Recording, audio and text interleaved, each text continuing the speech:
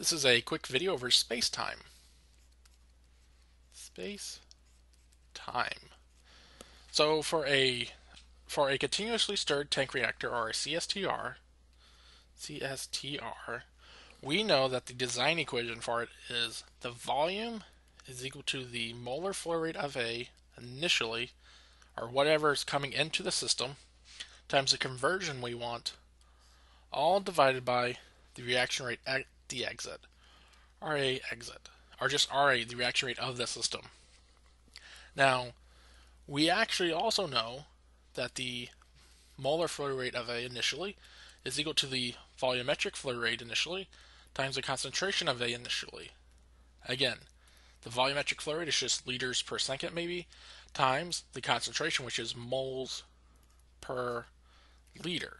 So when you multiply that out, you just get moles per second, or the initial molar flow rate of A.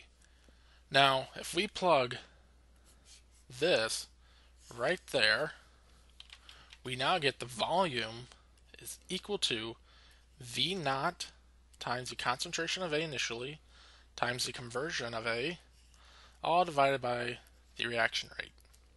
Now, if we divide both sides by V naught, we get the volume divided by the volumetric flow rate initially is equal to Ca naught times X, all divided by a negative reaction rate.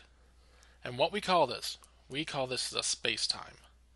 And the reason we call it a space-time is because we're dividing a volume by a volumetric flow rate, and that will give us time. So if you divide the volume, which may be volume divided by the volumetric flow rate, so the volume is in meters cubed, the volumetric flow rate is in meter cubed per second, so then you just get seconds, or time, and we call that, or we give it the symbol tau and call it space-time. So this is space-time.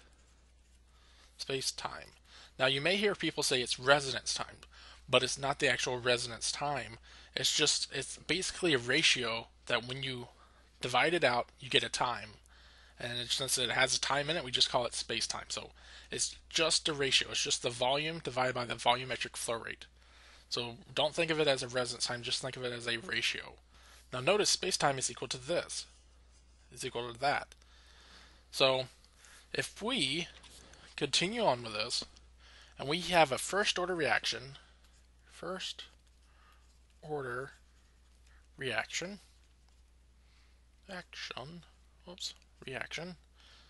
we know for a first order reaction, the reaction rate is equal to K times the concentration of A. So then we know the space-time is equal to V over V naught, which is equal to the concentration of A initially times the conversion, all divided by RA, or we're just going to put KCA. Now, if we remember, the concentration of A is equal to the initial concentration of A, all times 1 minus X. So that's just the basic calculation for even a batch system, how you would calculate the concentration of A. And it's the same for a CSTR.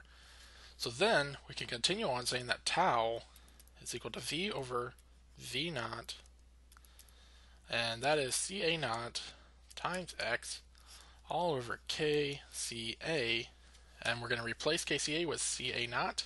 So Ca naught 1 minus X. Notice that this Ca naught and this Ca naught cancel.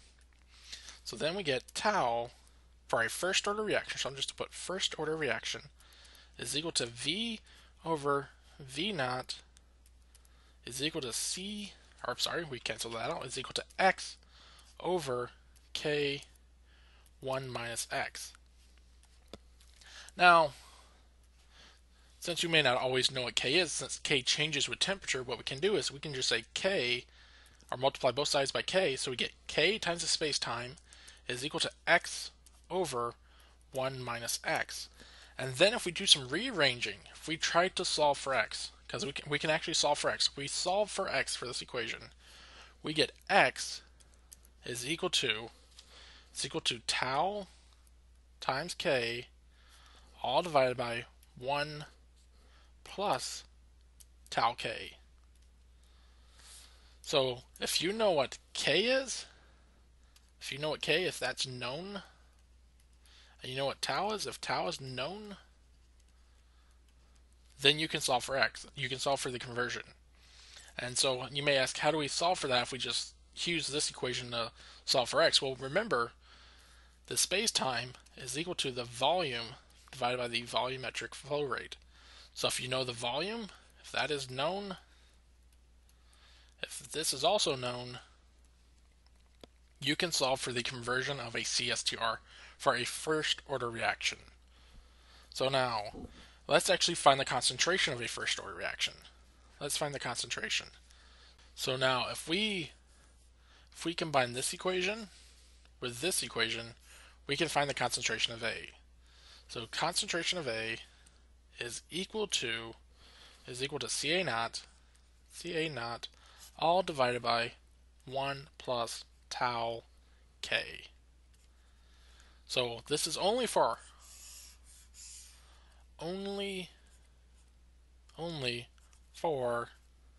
first order reactions. RXE.